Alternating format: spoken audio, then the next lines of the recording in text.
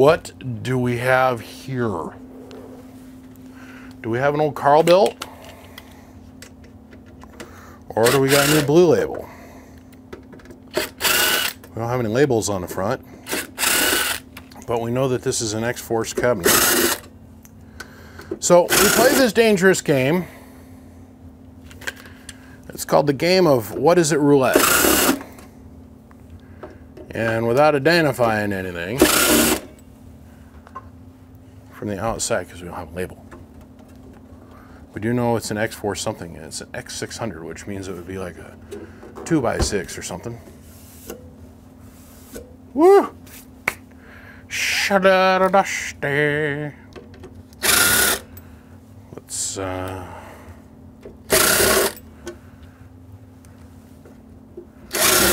open it up and see who manufactured what. Because I think when Arlen bought the company from Carl, they even left the label maker for him. That's the reason the font didn't change for a while. Either that or Arlen was working his way through all the old stock. Well, we got DEIs in here. And we got heatsink that comes back to here.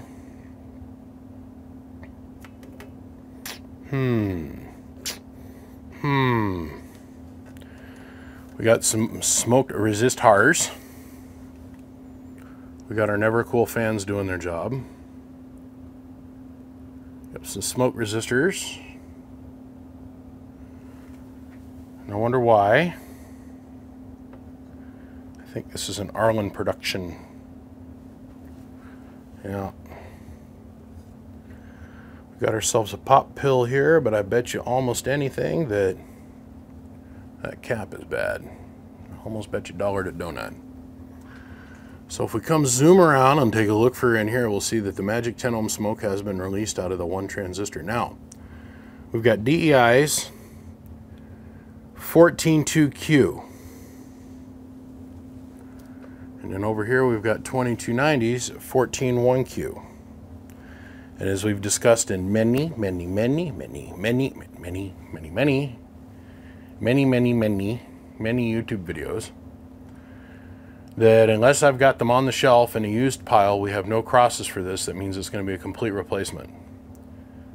So even if we've got that and they're no longer in production, so they're not available for replacement, these particular parts. So unless I happen to have, and what I think is interesting is, once again, if we look over here, these pill pockets have obviously had transistors put in them at some point or another. Check it out.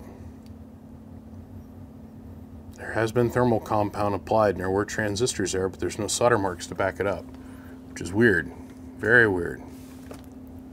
So I gotta go and look through the pile of used parts that I have, because like these transistors here, just because we've got one bad pill, and a guy wants to upconvert this thing. He told me, he goes, I want to change it, I want it to be a straight 8. So it means delete the driver section, delete the variable potentiometer. We can scooch by with this relay. I'll have to see if he's interested in replacing it, going to something a little bit bigger, something a little bit more manly, something like that. And we know that it's going to hold for him forever and ever and ever. But this will work for an 8 pill for the minimum. Let's see, I think I might have one of those transformers laying here and add some pill strips to it. I mean, it's nothing more than just adding a couple more things, and we'd have to add another power wire. We have to move this. Move the cat bank. Hey, where are you going, camera? Come back over here. Sorry, boys and girls, it was drifting away on us. Let's see, where's it end up now? How do we get so out of whack? Let's try that. There we go. So, long and short of the long, is at least we got metal clads on the output transformers, which is good. We'd have to change our combiners. Unless I happen to have 3 14.2Q lot numbered DEIs, that means we've got to put HGs in here, the 1608s, and be grateful for the consistency of us being able to get one part constantly from China that will cross with everything else in the universe. Now,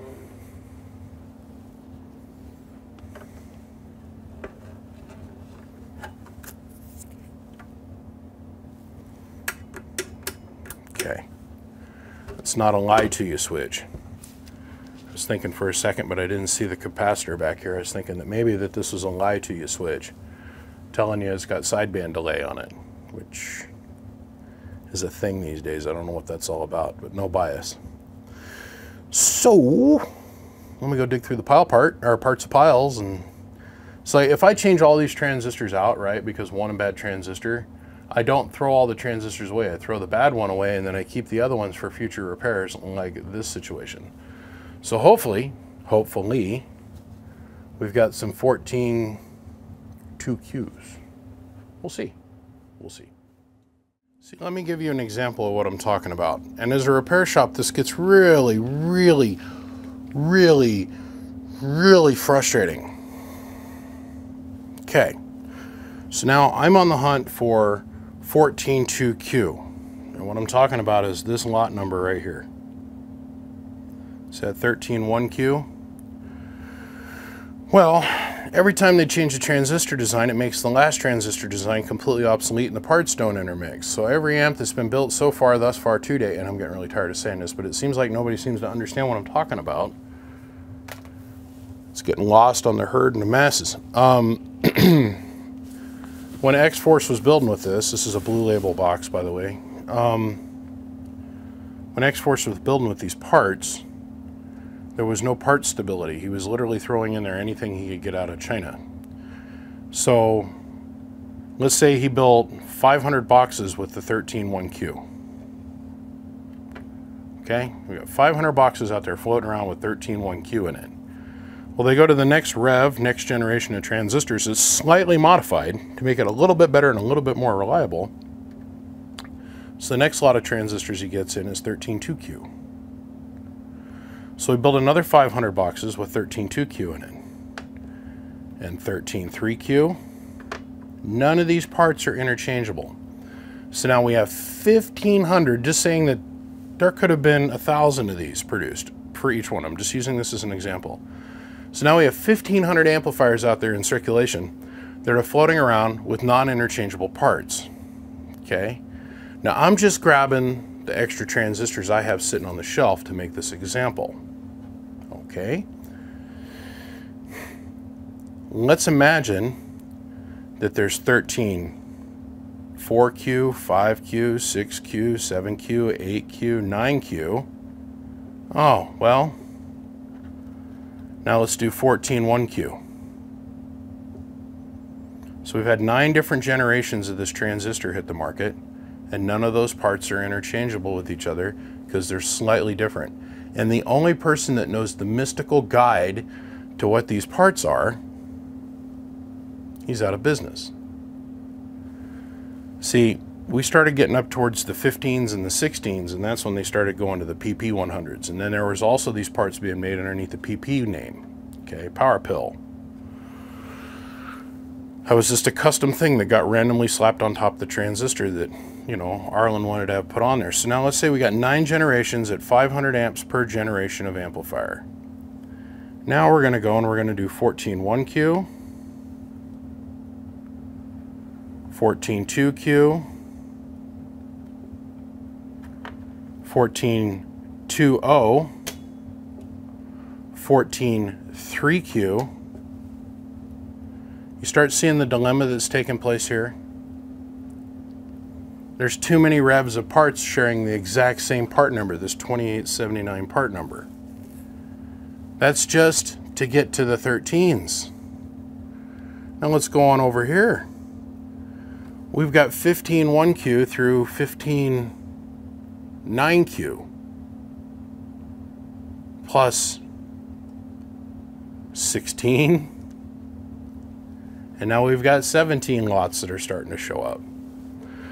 So as a part manufacturer or a part repair place, I'm not manufacturing nothing. As being a repair joint, think about that for a hot minute. Slow down, think about that for a hot minute. It's a game of Russian roulette. Now, I don't know anybody that was buying hundreds and thousands of these parts that was thinking, hey, when they move on to the next generation, I'm going to become the warehouse and supply all the replacement parts to support the life of these amplifiers. It's no joke, okay? There are no crosses for these components, but they all share the same part number. And you go and you look up the data sheet for each one of these parts, they're a completely different thing. Well, they're all the same thing, it's just they've scrubbed the Toshiba name off of it, and they keep saying they work the same, but they don't, and they're not interchangeable. I mean, they might be. I might. I mean, I'm not going to try because it'd be a waste of my time. I might be able to take the 16.2Q and run it with the 16.1C, or the 16.2T and the 16.1C. So how many different iterations of the same transistor were there produced? Now you understand the dilemma that we're in. So now that we just got done talking to each other about the transistor runs and what we got to do, let's actually talk about what this physical project is that this guy wants to have done. So we see this extra heat sink here, and we go, oh, it's going to not be no big deal to slap another set of 2 transistors in here. Yes and no. This power wire is barely big enough to do the job. So this all needs to be changed, 1. 2, I have to add another 2 power wires to make it so that there's enough current delivery, not only to just drive this, but to drive all 8 of these transistors. This is 200 amps, this is another 30 over here. So I have to be able to easily and smoothly, with the least amount of resistance as possible, deliver 240 amps to the inside of this thing. Well, okay. So that means we have to do what they call a I call it a facelift. After the movie Face Off, I don't know if you guys remember that cinematic turd that was made back in the 90s with John Travolta and what's his face? The balding on top dude. That means I got to take all of this off. The switches, the combiner board or the splitter board, the variable, all this has got to come off. All the ass end has got to come apart on the amp, and the whole board's got to come out for me to change these wires. Now, luckily on the back side, we have a 3rd grommet. So we're going to have 2 power wires per grommet hole. Okay. We have a total of, what, 10 transistors in here. 6 wires. I want to overkill it a little bit. I'd rather have a little bit of extra money and time in power wire than have it to where there's not enough current being able to get delivered to the distribution bus. So once we get that done, so it means we got to eliminate these, drill a hole, remove, replace all the wire, and put this whole thing back together. Then the real fun starts. Okay. Now I have 2 choices. The easy way, which is the way I'm considering doing, is we build the 4-port combiner over here. This is a 3-port, 1, 2, 3.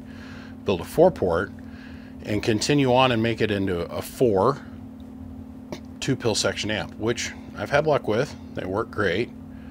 Or we can do it more to the xforce Dave made style Motorola suggested design. And I rewrap all the directions of the transformers and make it into 2 banks of 2 and take this and make it into a 2-pill combiner and turn this into a 2-pill splitter. It doesn't matter, it's roughly the same amount of work either way. For me, in my mind, the way I look at it.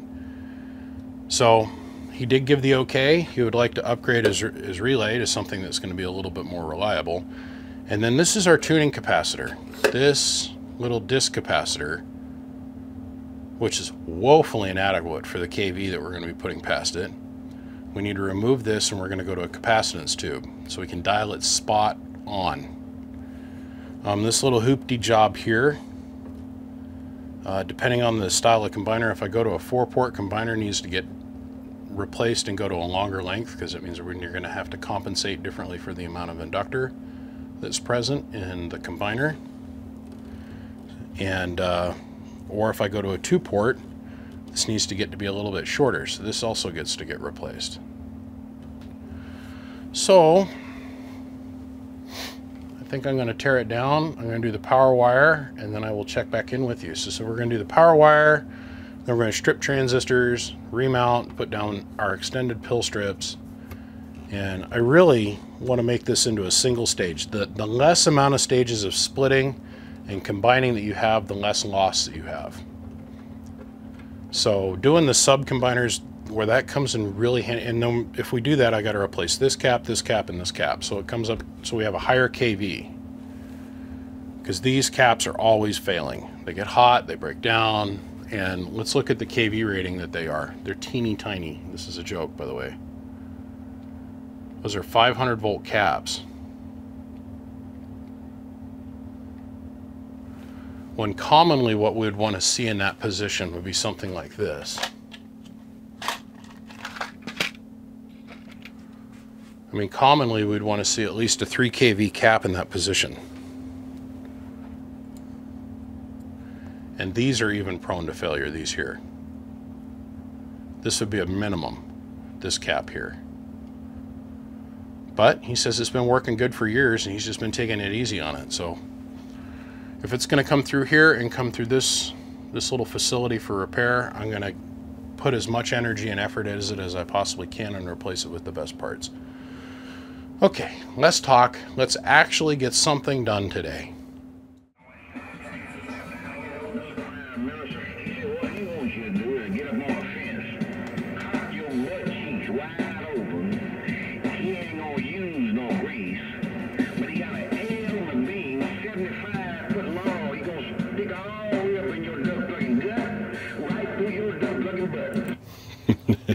No excuses on the bowl. Okay, so we've obviously done our power wire upgrade. I'm going to do the relay upgrade inside the case. We've been up-pilled now, so now it's a 2x8. This is an old xforce transformer I had sitting around.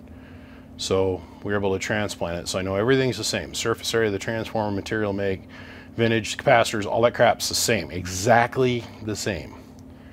Now what we've done here on the backside is we pulled out all those little tiny piece of garbage capacitors and we've replaced them with silvers, okay, metal clad. Now we've got our new piece of coax run, and I'm trying to make it so that I don't have to change out all these other 3 pieces of coax, but if it's not perfect, you know me, I'm going to do it. So where we go from here is I'm going to go ahead and I'm going to get this thing all fished back into the cabinet and get our switches all mounted back up and make sure all that's working. But I'm going to finish out this input combiner, or the input splitter, in the box, because I don't want to have that extra one. This makes it a little bit more of a pain in the ass, but I don't want to have any extra solder mess here on the board than I absolutely have to. So until I know my exact placement and where this is going to sit inside the cabinet versus the holes that are already in the cabinet for placement of this board, I won't get this tied in. So we're real close. Now, our little wire pattern here looks a little jinky, and I normally like to make them all perfectly spaced, but what I'm shooting for here is when I do the power wire upgrades to each one of the transistors, I want it to land right next to one of these power wires in some fashion. So that way we're all getting the same amount of current to each one of the pill sections, 2 pill sections. I decided to go with the 4-port combiner.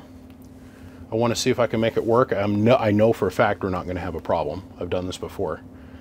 So we're getting close. We got the power wires to drop in on this thing yet. The majority of the work is actually done, believe it or not. So get the power wires dropped in on this, change out the relay, put our inductor coil in place, change relay, inductor coil, output tuning capacitor, get the input put back together, and I think we'll be ready to run. So on to the next bit. So, you know the fun part about being me is I got nothing to lose, right? Like, who cares? No big deal. And I gotta tell you, this shit, it no work with HGs. I've done it with Toshibas and had no problems with it whatsoever. But these HGs, they weren't having it. I spent most of my day chasing my tail, trying to figure out how I could get this thing to stop oscillating. I'd key it, and over here on the amp meter, it'd key up and then it'd show me I was pulling 170 something amps. And I was making no power. I'd unkey it and it dropped to 125 amps. And it was sitting there trying to cook itself to death. I mean, it was weird. I would take my output inductor coil, and I took a jumper and went from here to the case, and the input coil went from here to the case, and all it wanted to do was oscillate. I could never get this inductor short enough, nor could I get the input splitter inductor short enough to make it to where it didn't want to run around in a circle. So what I discovered was about 25 different ways on how not to do this, honestly, put it the best way I know how to put it.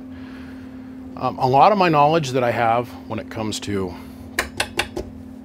the good old amplifiers out here is from trial and failure and trial and failure. I have done this before. I actually went back and I looked at my notes. I did this back in 2016 on a Toshiba based amplifier, and it worked flawlessly. And to my knowledge, that amp is still out there running. So it's kind of hard to say. Is it something a little bit different about the transistors? Could be. Could be something a little bit different about the ferrite mix. It could be that. Or it could be that I'm just a jackwagon retard. Who knows? All I know is that this 4-port combiner setup, too much inductance, and I could drop out 3 ports. I could have 3 ports connected and the 4th one disconnected, and it wouldn't do it. And that was the only thing that would stop it from not oscillating. I changed the windings in the 4-port. Believe me, I went down the list of different things to try. When I come in and I run into a problem like this, I'm like a dog chasing its tail. It's like, ooh, something new! And I run and I run and I run and I run and I run at it until I figure out what the heck. It never fell into one piece to where it was running smoothly and cleanly. I finally got it to quit oscillating, but it was producing massive amounts of harmonics. Like, embarrassing amount. So we decided that we'd pull back on those reins a little bit, and we go to a little bit more conservative 1 to 2, 1 to 2, 1 to 2, 2 to 1, 2 to 1, 2 to 1, and everything runs flawlessly. Our harmonics fell out of the box. The main thing that you got to remember to do on this style of input splitter, and this is truly dictated just by looking at the spectrum analyzer, is you want to take the on a standard Toshiba build, this would be a 270, and we're going to drop this down to a 180, and it smooths right out. So we got our standard 150s back here, and I removed all the metal clads, and I actually did it. I mean, this took a little bit of work on my part, so this didn't look like a roached out cockroach on the inside. With solder splash every gosh darn where, and everybody going, oh, that looks like garbage. Because me personally, I don't like to have solder splash all over on the inside of the board. So we've got this spot, and this spot, and that one right there that don't have something physically attached to them. On the input side, the same thing as well. Like I've got a spot here, and one here, and one here. That's it. Everything else got utilized, which took a little bit of work. It was a little bit of thinking on my part. But this thing runs just like a Swiss watch now. Keyed up, it unkeys. So we're going to take a look at the top left-hand corner of the screen to you guys here. Key it up, pull some amps, unkey it. Key it up, pull some amps, unkey it. Now we're 14.5 volts, gentlemen and kind ladies. Let's go over here. Let's take a quick look here. That is a 1000-watt slug in 2X. Now let me do it like this. Take the lid. Let's put the lid down on the project here, since we're done looking at the beautiful artwork we got going on. 1000 in average and 5-watt slug in reverse back from the bird, 10,000 watt dummy load. And then up here we got our 5-watt slug sitting between the 2950 and our now 2x8, which is upscaled from the 2x6. Okay, so first off, let's zip over here and we'll show you pass through. Otherwise, input drive power. Turn the amp to the off position. Hello, audio. That's what 20 watts looks like. 25 watts looks like going in and passing through and on a 2x scale. Hello, 1, 2. Let's go look at our pass-through tune. Hello, 1, 2, 1, 2, 1, 2. Absolutely no resistance to the RF and the frequency that we're trying to pass through it. Got our variable cranked all the way open. Hello. 1900 watts of power, no problem. Our input tune. Hello. Looks remarkably like our pass-through tune. Imagined that. So, in all fairness, let's go over here. To be fair, as I say in Letterkenny, our preamp is working, all our lights are working. And let's do this last little bit of check. Let me grab a couple case screws here. We'll get a good ground going to the fan.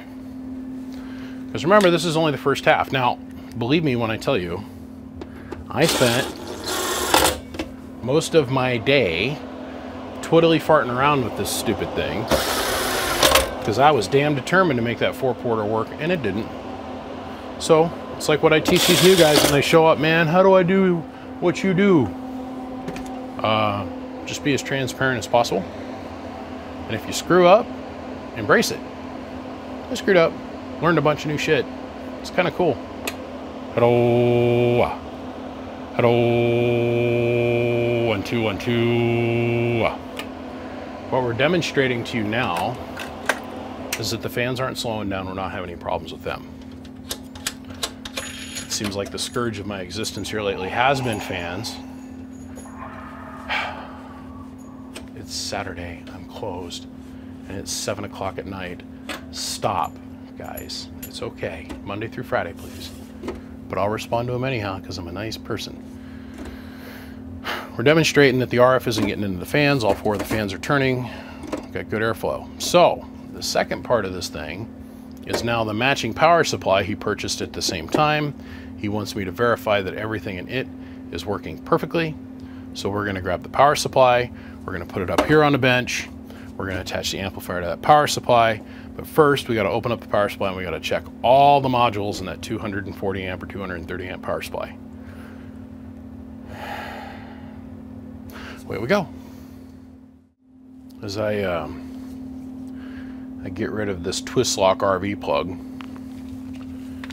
It's like literally the only 220 plug I don't have on my gang box over here for 220 outlets. I'm gonna rob off another plug here and stick it on, just so we can do the test on this thing. These projects take a lot of time. I started this on Thursday, this particular project. I want you guys to have a concept of how long some of this stuff takes and why it takes so stinking long to get done.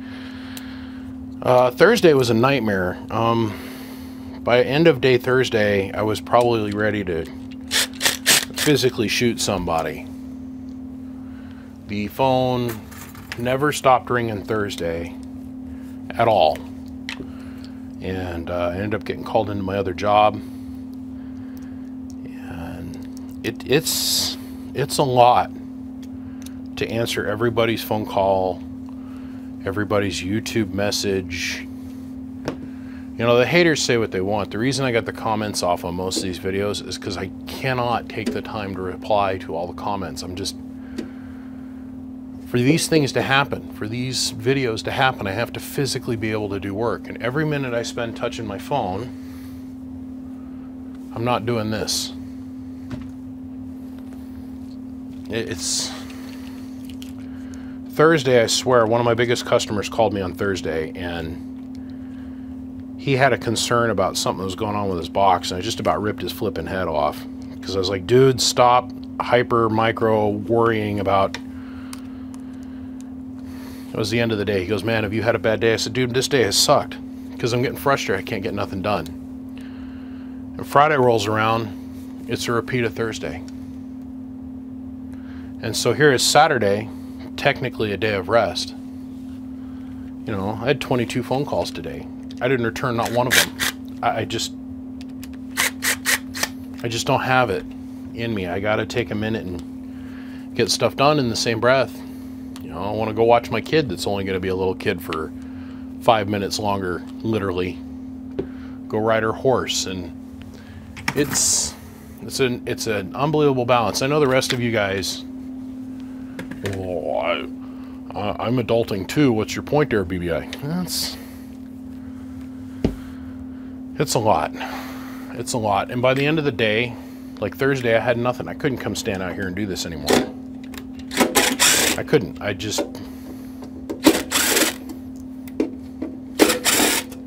Yesterday was the same way. So today, to be able to sit here and not feel pressured by any other customers on why is it taking so long to get my amp done, or why haven't you gotten this completed yet? I didn't get burdened with any of those things today. I felt free today to sit here and create and play. And literally what I did was play today.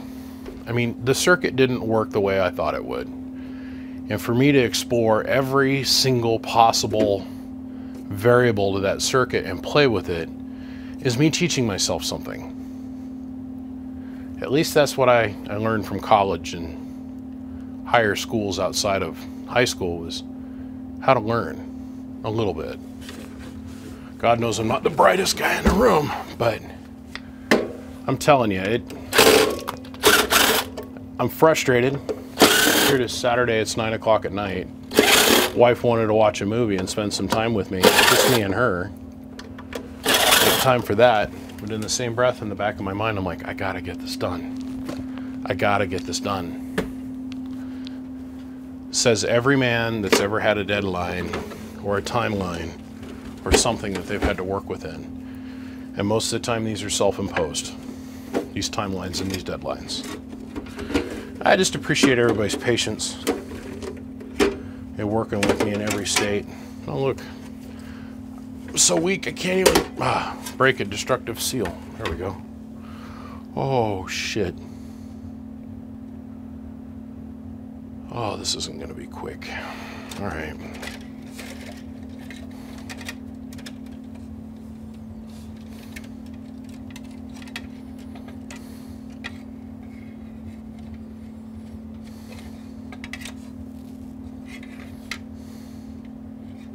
Okay, this will be our amp module.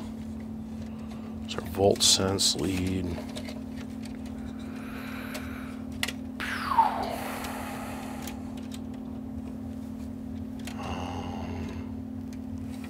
So let's see.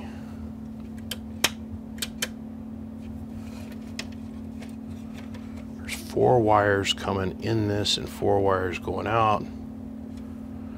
So that means we've got these 3 tied together, these 3, these 4.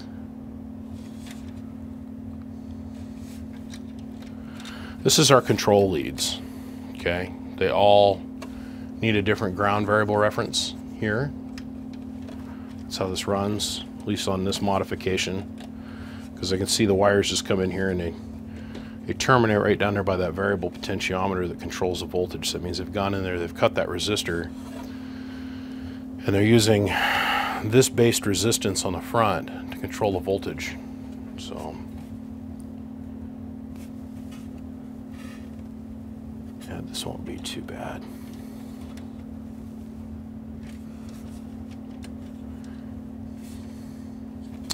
See, what we've seen happen as X-Force progressed away from the Carl-built days, this heavy kind of stuff got did away with. Decent good eyelets. Down in here they've got heavy-duty power wire going to 2 different common buses that are down on the inside, and here in the bottom you can just barely see them around this chicken poo here. But see, all these wires have to be the same length. If you've never seen the inside of this thing, you would have no clue. Lots of fans. I'll say that. Lots of fans.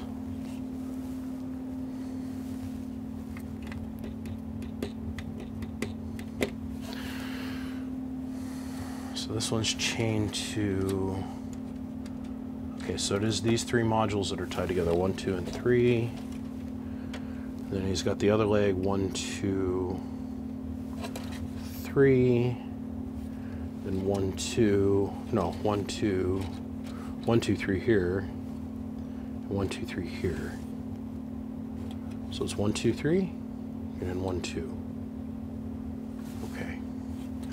Got decent sized power wire coming off everything going down to a common bus. So other than this being fairly cluttered, this isn't that big of a deal.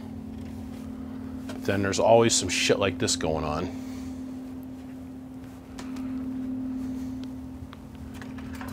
I mean, this has been running for a long time, right? So we're not going to freak out about this, but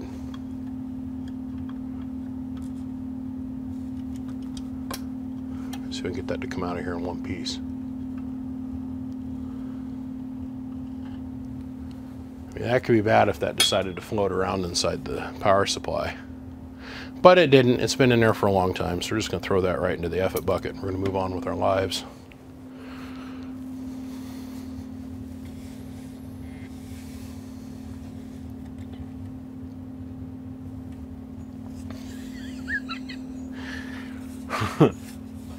The ground bolt,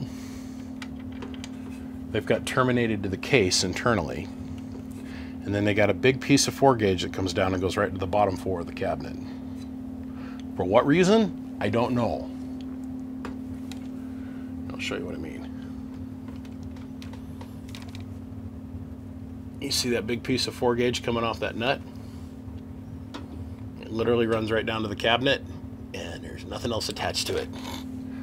So we have the metal mass at the body of the cabinet with an eyelet attached to the back of it going back down to the metal mass of the cabinet on the floor. Okay. This only takes just a minute to do. We're going to check to make sure each one of these supplies is working because they share a common load on the output and a common output power share. There's no way to check to make sure each one of these modules is working without individually pulling the power off of them and metering them. So it'll take just a minute. Let me get that done. I'll throw some zip ties on this to stabilize this, like I'll probably stabilize this to this power supply here. It'll keep this from wiggling in transport. I'll probably zip tie this back this direction. We'll clean this up a little bit. But this, I mean, see, it's got big hunks of ferrite on it. See that? Let's get down. Oh man, I wish I had a smaller camera sometimes. We gotta isolate this and make it so it's not floating around. A bunch of little stuff. No big deal. Let me test this real quick. We'll be right back.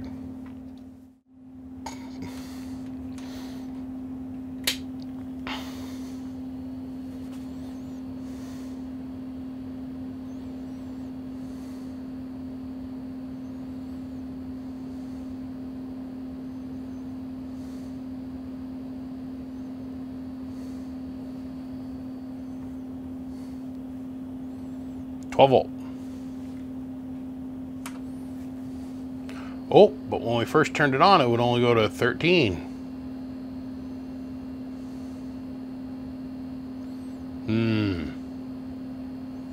Let's give it a second. Maybe it's trying to make up its mind what it wants to do.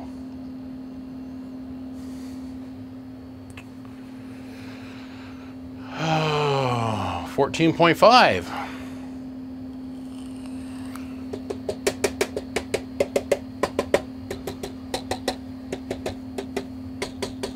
Oh, oh,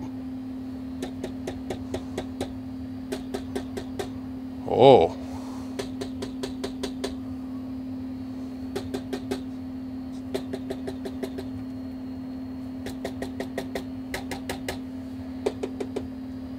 Oh, it's no good.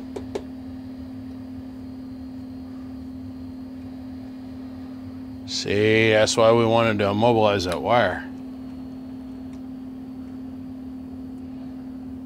Oh, boy, that could be dangerous.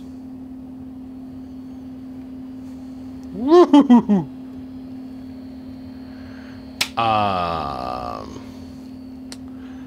Okay.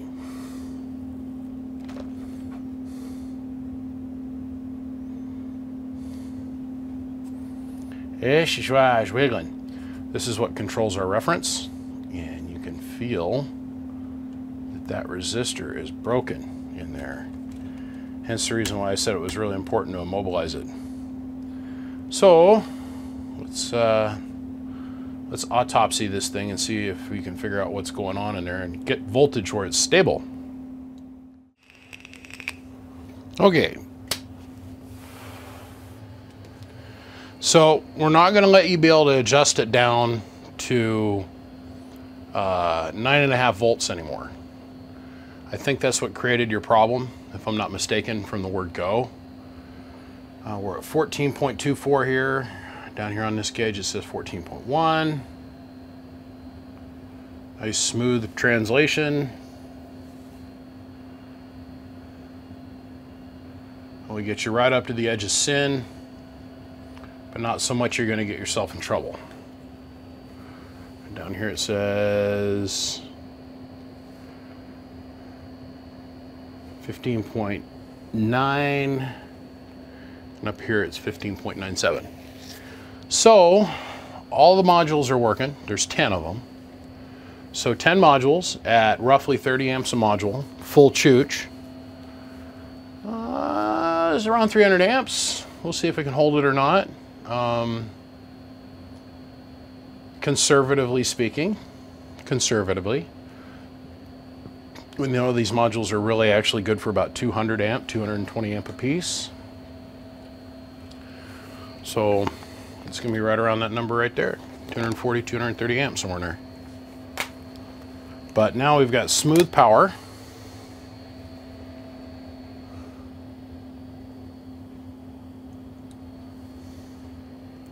From whoa to woohoo, and it's stable. So let's see how it handles the load. And we're not going to just go strap the amp onto it yet. Hold on one more time. We got one more test. Carbon load cell.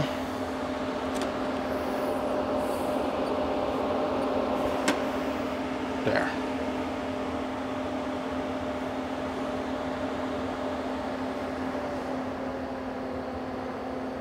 There's 230 amp.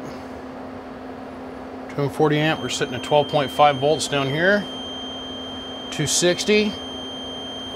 280 displayed here. 276 here. So this will stay above 12.5 volts up to about 175, maybe 200 amp. Told you, conservatively, about 20 amps, 25 amps a piece. There's, oh, the 30 amps. No, they're not. No, they're not. But I think our main problem, all the modules are working.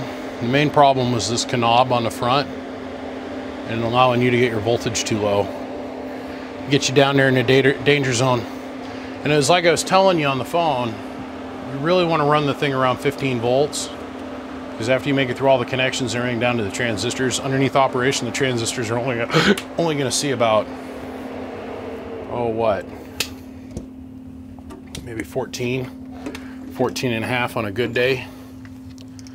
So let's put all the pieces of the puzzle together now. Now that we've got everything tested, and I'm relatively confidently sure nothing's going to catch on fire, no one's going to die, no one's going to cry, life will go on.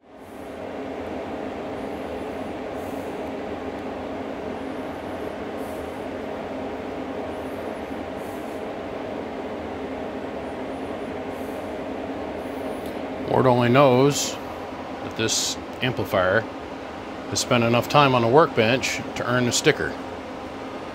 Okay, we got the thing cranked at max, and got this cranked at max. I'm running this with the 2950 as before, and our little amp gauge.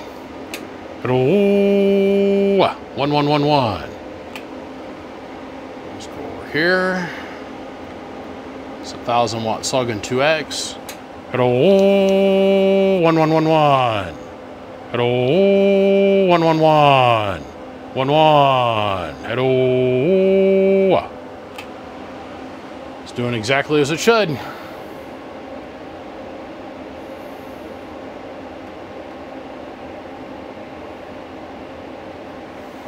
1 1. Hello. 1 1 1 1. Hello. 1 1 1 1. 1 1. Stand right around 15 volts. I strongly suggest you run it somewhere between 15.9 and 15. Right about, your little set mark's gonna be right about 15 volts, which in under operation will make it drop to about 14. 1 1, hello, 1 1, hello, 1 1 1 1 1 1, hello.